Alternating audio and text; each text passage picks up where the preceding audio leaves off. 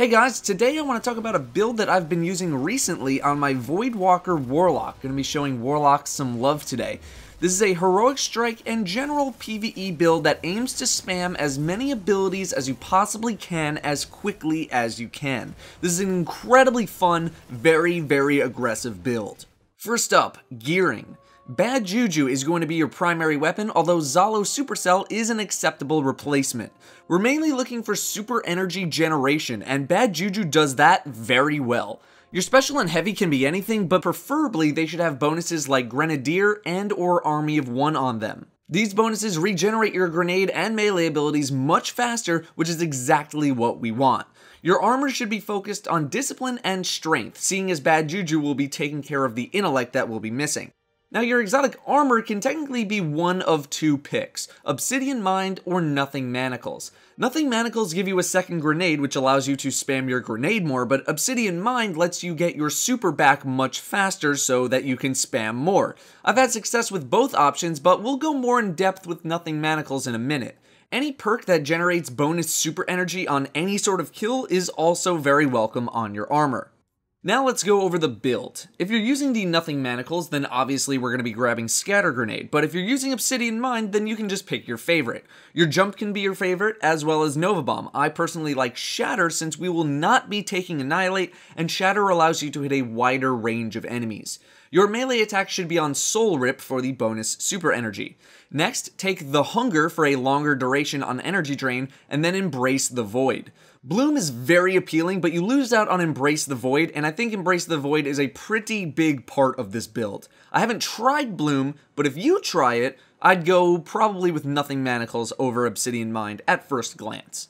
So how do you play this build? The purpose of this build is to use your abilities as much as possible, but also as efficiently as possible. It's to have Energy Drain be active on you as much as you can.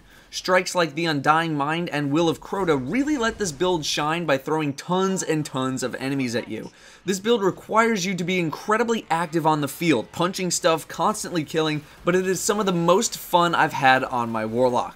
The problem with Nothing Manacles is that if you have a grenade ready, but have that second charge refilling, the second grenade takes quite a while to recharge. In my case, a tier 5 discipline grenade recharges in 25 seconds, but when my second one is recharging, it takes 50 seconds. However, if I have no grenades ready, then it'll go back to its regular time of 25 seconds. This isn't to say that Nothing Manacles are completely inefficient, because there will certainly be periods of time where you're not throwing a grenade for whatever reason. Downtime, hiding, recovering, whatever. Now here's something to be very mindful of with regards to Energy Drain. It does not stack, nor does it refresh. For example, when you're using Embrace the Void, your grenades will trigger Energy Drain, but so will your melee and your super. So, I throw a grenade, it deals damage, triggers Energy Drain counts down, 10, 9, 8, 7. Then let's say I use my melee attack, which also triggers Energy Drain. That melee attack, which triggers ED, will not refresh the buff. It will simply ignore the effect and you will have wasted it. You need to be very cognizant of that buff on you at all times. The more you're able to have Energy Drain active on you, the more effective this build will turn out being. However, it's not really that fun to sit and wait for your buff to expire if your abilities can be used to actually kill things. This is mostly noticed with Nothing Manacles. If you want to use 2 grenades back to back, just do it. Efficiency is important, sure, but efficiency doesn't mean anything if you're dead. If using an ability means you'll get a kill or will survive an attack, go for it. You can always switch to a special or heavy weapon to get some grenade energy, assuming you have Grenadier or Army of One. It's really not that practical to wait for Energy Drain to fall off every single time. What does a rotation of abilities look like? Well, there's not really a rotation, it's just using your abilities in a way that's going to maximize the uptime of Energy Drain, whatever that ends up being. Using Nothing Manacles places a higher focus on your melee and grenade, whereas Obsidian Mind focuses on your super and your grenade, and I think that both exotics have their place depending on the activity that you're doing, and both do well in most strikes. Undying Mind? You can use either one. Cerberus of A3, you might want to go with Scatter Grenade for the first half and Obsidian Mind for the boss. Sunless Cell, Obsidian Mind first half, Nothing Manacles for the boss. It varies from strike to strike.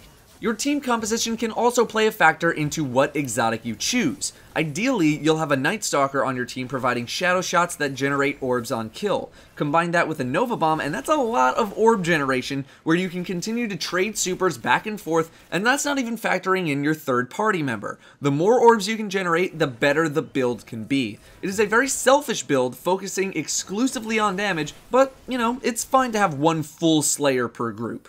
Anyway guys, that's what I have for you on the ability spam Voidwalker energy drain build. Give it a shot in some heroic strikes, let me know what you think. My favorite setup is with Nothing Manacles, the Hunger, and Embrace the Void, but you should definitely tinker with the build to see if you like something a little different. I think it's some of the most fun you can have while grinding out strikes, and it works moderately well for solo play as well. Thank you all very much for watching, and I'll see you next time.